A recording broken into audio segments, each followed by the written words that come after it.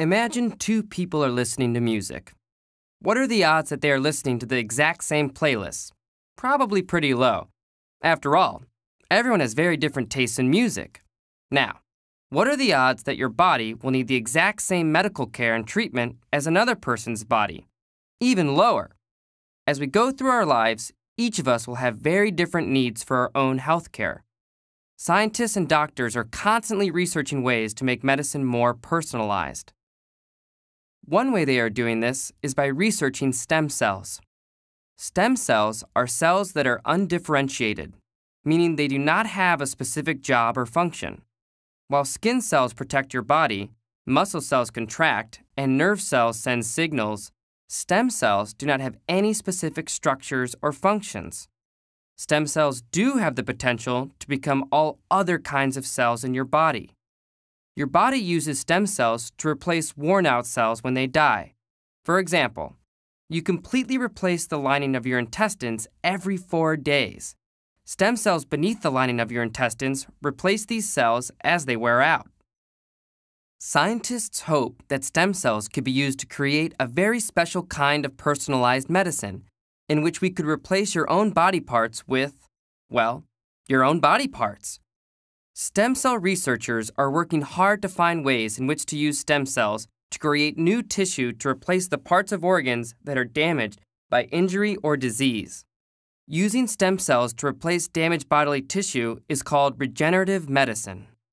For example, scientists currently use stem cells to treat patients with blood diseases such as leukemia. Leukemia is a form of cancer that affects your bone marrow. Bone marrow is the spongy tissue inside your bones where your blood cells are created.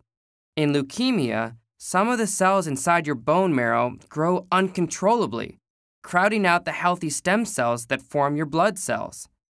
Some leukemia patients can receive a stem cell transplant. These new stem cells will create the blood cells needed by the patient's body. There are actually multiple kinds of stem cells that scientists can use for medical treatments and research. Adult stem cells, or tissue-specific stem cells, are found in small numbers in most of your body's tissues. Tissue-specific stem cells replace the existing cells in your organs as they wear out and die. Embryonic stem cells are created from leftover embryos that are willingly donated by patients from fertility clinics. Unlike tissue-specific stem cells, embryonic stem cells are pluripotent. This means that they can be grown into any kind of tissue in the body. A third kind of stem cells is called induced pluripotent stem cells.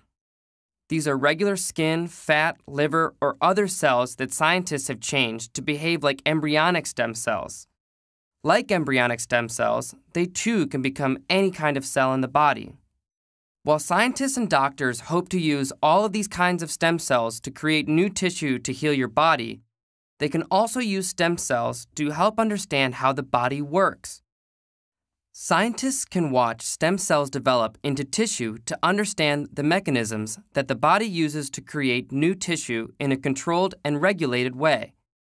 Scientists hope that with more research, they can not only develop specialized medicine that is specific to your body, but also better understand how your body functions, both when it's healthy and when it's not.